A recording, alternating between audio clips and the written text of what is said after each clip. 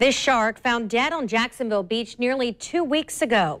Now a biologist with the University of North Florida is hoping he can figure out how to stop hammerhead sharks from dying from stress. Experts believe that shark likely died from the stress of being caught and then released. Elizabeth Campbell spoke with local shark experts about why hammerhead sharks are more susceptible to stress from being caught, even if they're put back into the water.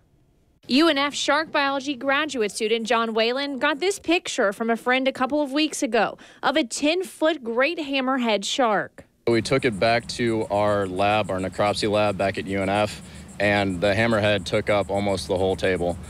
So we ended up dissecting it, and we found a hook wound just in the corner of its mouth.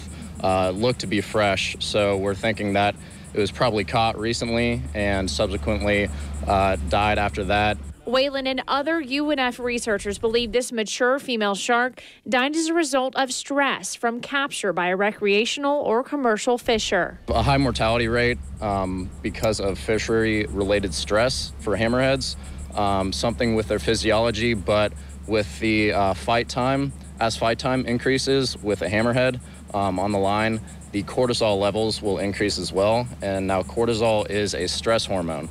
So when these hormone levels increase, then subsequently the shark will probably have a higher likelihood of dying. Even off the Jacksonville Beach pier, it's not uncommon to catch a shark, several being caught during the 30 minutes I spent there. Many types of hammerhead sharks, including the great hammerhead, are protected here in Florida, meaning if you catch one, by law, you have to release it. Whalen's professor, Jim Gelschleider, says fishermen can't control what they catch on their lines, but they can be more aware. Once they identify what that species is, they really should not be continuing the fight, so to speak. They should be trying to cut the line as close to the hook as possible and release the animal while it's still in the water. Elizabeth Campbell, Channel 4, the local station.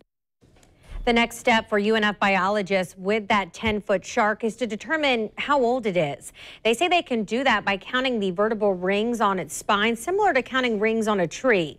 They'll also possibly dissect it and use that skeleton for educational outreach.